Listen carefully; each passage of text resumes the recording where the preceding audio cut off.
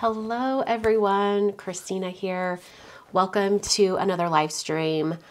I am back in my craft room. I think I'm going to be crafting for the first time in a week. I've been sick. I rallied enough energy this morning to wash my hair and style it, but beyond that, you get what you get. You get what you get. What's that saying? You get what you get, you don't throw a fit. This is where we're at. So while my hair looks nice now, believe me, the minute I'm done here, it will be on the top of my head and I will be taking a nap. Yeah, anyway, long story short, we had family pictures. I guess it would be 2 weeks ago tomorrow, like 2 Saturdays ago, or tomorrow will be 2 weeks. And we didn't know that one of my nephews had a cold. And so everyone then proceeded to get a cold. Thankfully, it's just a cold. It's not COVID or anything like that. But plenty of us have tested multiple times over the course of this, and no one has gotten a positive COVID result. So we're pretty sure it's just a really bad cold. But for someone who has not had a cold in like a few years, this is bad. Like, I'd forgotten how bad it was. I thought I had a cold back in November. That must have been allergies, because this is a cold. Anyway, today I'm going to be using some products from Papertrey Ink's February 2023 release. I've got a stamp set and a few dies, and let's jump into it. All right. I can be up here for a minute, right? I'm going to milk this for all it's worth that I did my hair today. I mean, yeah. So anyway, here are the products I'm going to be using. Oh, this is just white cardstock. So I've got this stamp set, which is the Vase Collection 15, as well as the coordinating dies. I can't remember what this one's called, but it's basically a cover plate and it pierces little tiny little dots, little holes. So I'm going to use that just as some texture on like the whole of my card. So we'll get to that in a bit. I'll probably just do that. Well, I might do it on the card base. I'm not sure. So that's as much as my hair that you're going to see. Here we go. All right. So this stamp set, I had to like really look at it. This is why I have my paper here. I had to evaluate it because when it came to me, there was no packaging. I hadn't seen any examples. I have now seen examples online. But basically, you have like 2-step stamping for each one of the flowers. And then you've got 2-step for the leaves. And you also got a 2-step for the bucket that the flowers go in, which I think is, you know, pretty fun. So I've picked out 2 kind of colors for the flowers.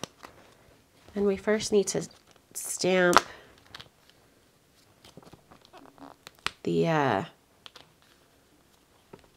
solids for the flowers. In fact, I might want more than one.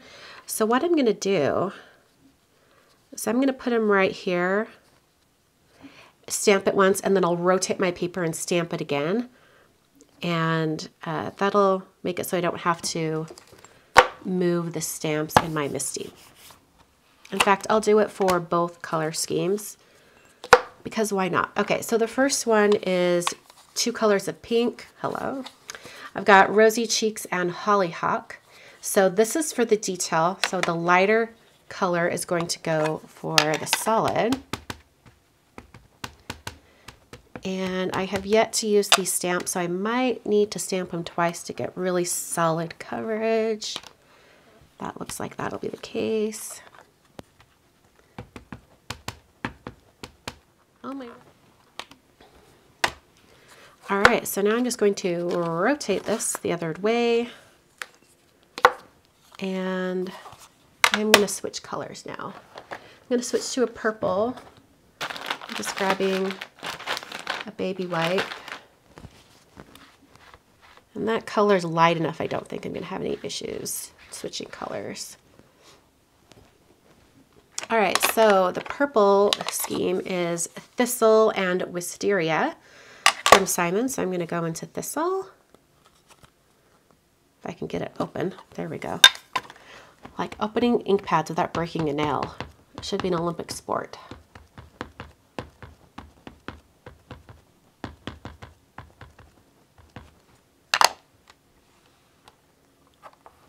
Okay. Just stamp that one more time. This is also great because then I won't have to reposition the darker layers as well. I'll just have to do it once. Okay. So these inks look really, really dark right now. Notice how much darker it is than the color on top of the ink pad. These inks dry back quite a bit, so they'll actually get quite a bit lighter. I'm gonna move on to stamping the leaves, and I don't know how much space they're going to need for stems and things like that, so I'm gonna keep them pretty apart from each other. Just like that. And then I should be able to rotate this also and stamp again. The colors I'm using for the leaves are Beanstalk Green and Olive. So I'm going to use the lighter shade for the solid.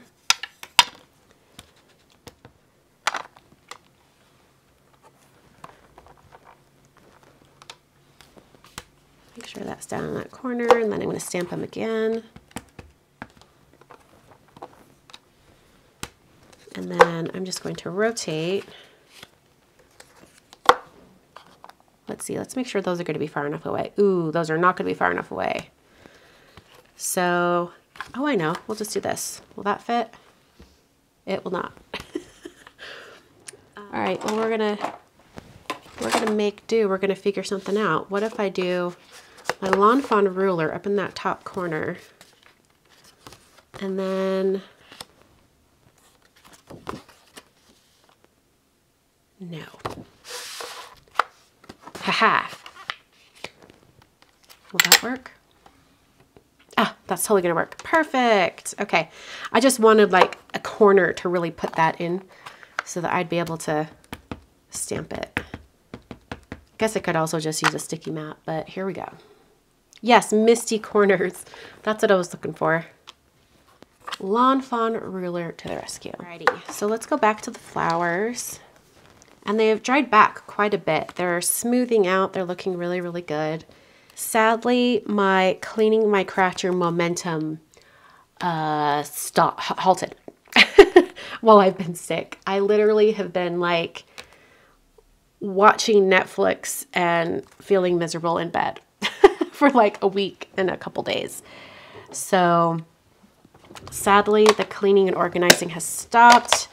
Angel Casey did bring by a whole bin of dyes that she had researched and figured out if they were discontinued or not. So there is that, but beyond that, nothing has continued. Okay, I've got to figure out which goes for which. It's a brain teaser. Okay. And I'm switching to the color Hollyhock.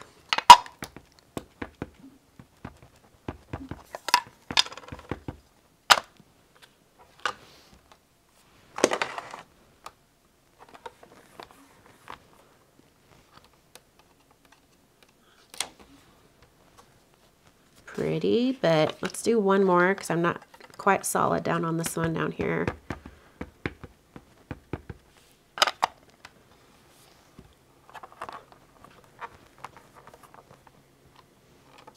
Okay, then I should be able to rotate, and I'm going to clean my stamps, and we will switch to the purple ink. And this color in particular, Wisteria, has gotten a lot of play on my YouTube channel this week because I used it in my video that I made for Simus a Stamp and then shared here as well.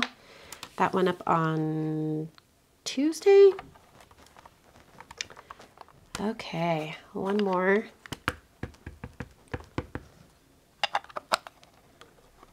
Make sure it's in the corner. Gorgeous. All right, so I used Beanstalk Green before, and now I'm moving to Olive.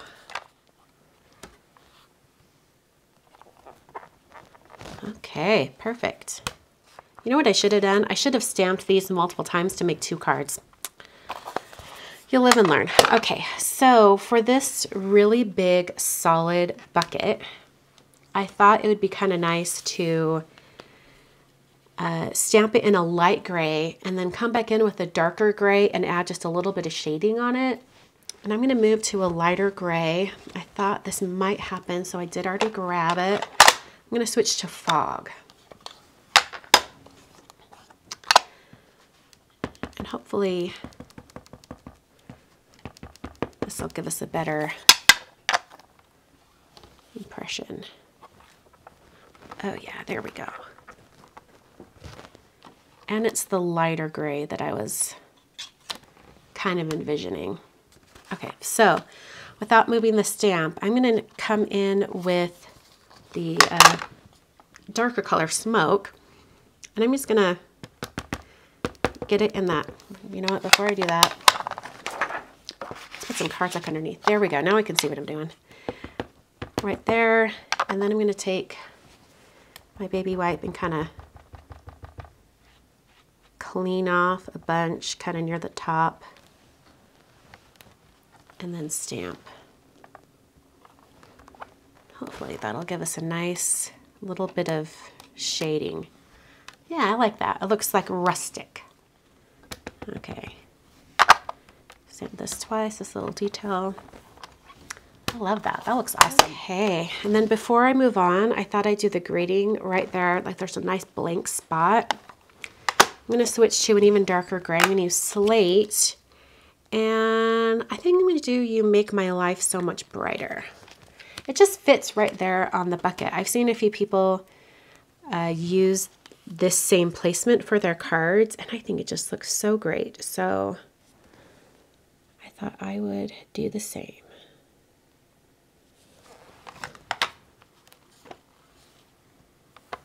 All right, so I'm using the color Slate.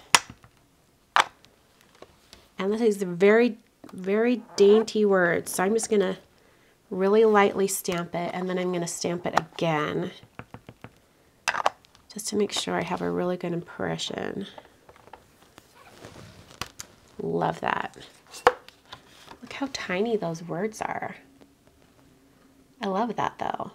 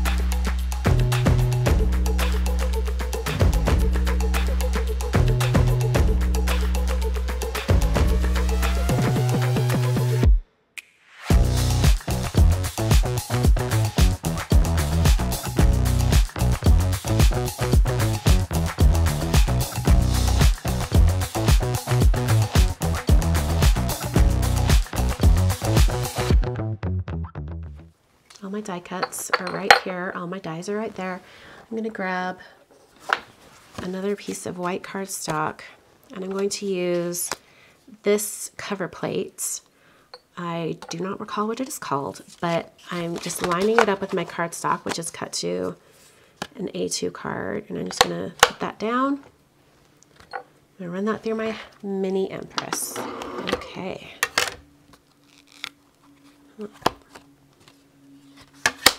And it just has all those little holes, somewhat hard to see because it's all white. I got this tape from Altenew, and I really have enjoyed it. So I thought I would just let you guys know about it. It's this, I don't even know what they call it. It's just this thicker tape. And for die cut or embossed backgrounds, it's worked really, really well. I can get right to the edge and the corners, and then things don't pull up when you go to adhere it to your card base. I'm going to use the corner of my MISTI to get this adhered perfectly onto my card front. So I've got my card base here. It's already folded. Sorry, I'm not zoomed out. We'll just zoom out right now. And then I'm going to get the corner right in there and then press it down. And then it's lined up on the card front without any fuss. So, ta-da! Now I have that. It's really hard to see, sorry. You can see the texture, maybe you can see the texture. I don't know, it's really bright. But there is some texture on that.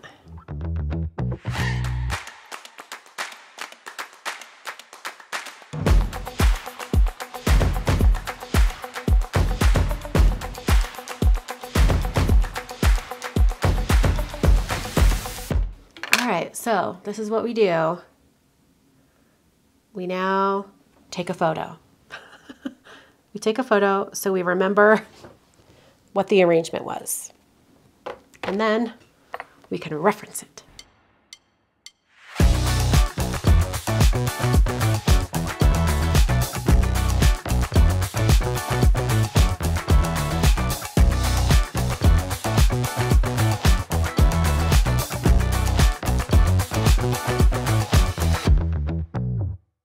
Also kind of like rounds it out.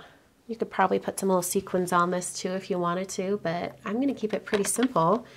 I think if you wanted to, you could arrange this whole thing like on a piece of cardstock and then pop up the whole thing on foam tape. I think you definitely could do that.